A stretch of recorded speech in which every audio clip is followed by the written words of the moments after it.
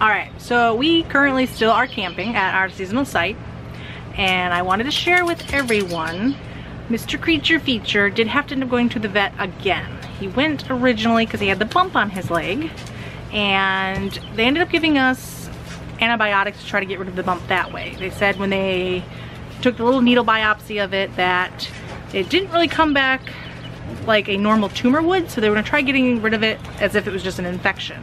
Unfortunately, it didn't work, so we actually ended up taking him in, and they said they definitely were gonna have to remove it. It was definitely a tumor. So Fred dropped him off this morning at the vet's, and they had the tumor removed. So they're actually on their way back now, and so far he's doing very well. The vet did say if there are any further complications, he could unfortunately end up losing his leg. But right now we are hoping for the best because he is doing very well, and I'm very excited to see our little boy. Oh, Daddy's home. Yeah.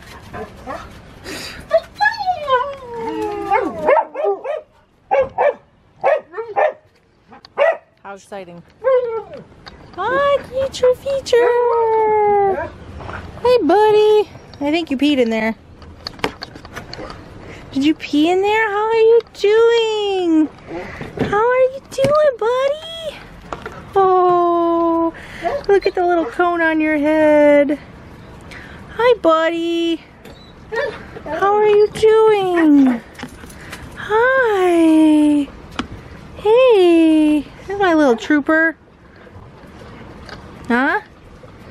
Yeah, you're a good boy. All right. Hold on. Oh my, look at you. Look at that little bandage. How you doing? Huh? Look at your little ferret-sized cone. Hey, you can't play with him right now, okay? He's off limits. All right. We gotta set up a separate cage for you. Is it horrible? I'm sorry, buddy. Aww. Look at that. Poor little footsies. Your poor little footsies. Huh?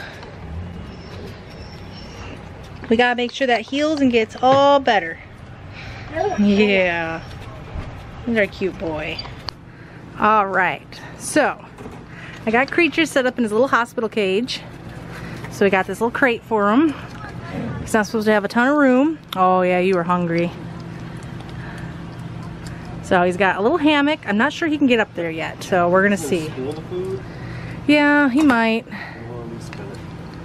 So get food inside his cone. He's stuck in his cone. So I got these shallow bowls in here. I tried using these clip-on bowls that I had in here, but they sat up too high and he couldn't get his head in there. So he was able to get water. Take the cone off from the heat as long as we're watching. Yeah, I know. Hey, that's my boy. That's my brave, brave boy. Let's move this so you have a little room to stretch out. A little room to stretch out.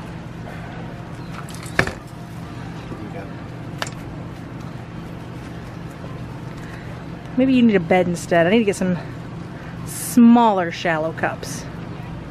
That's what you need. Alright, maybe this isn't going to work out with this in there. Alright, hold on. Let me lift that up. Let me lift that up. Let's pull that up for a little bit. Alright, what are you trying to do? I can't tell if you're trying to, what you're trying to accomplish here.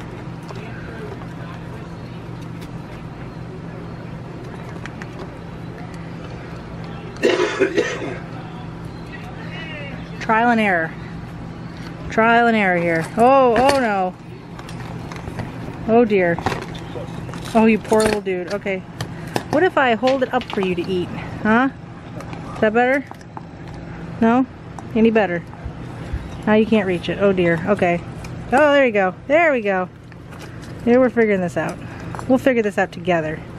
Because we're a team. We're a team player. You're a good little boy. Yeah. Alright, so we just took the cone off. We're going to watch him and let him eat. Because we were having some complications. We're going to let him eat and drink. I was like, that's much better, guys. I had all this food stuck in my cone. Our brave boy. So he's got an antibiotic and a painkiller we gotta give him? Yeah. How often for both? Painkiller's the same as before, twice a day, 3 milligrams. You mean For the antibiotic? antibiotic, and then the Like painkillers Plavix once a in day? the morning for 7 days. Okay. He's my cute boy. Is that yummy? You're probably so hungry. So hungry.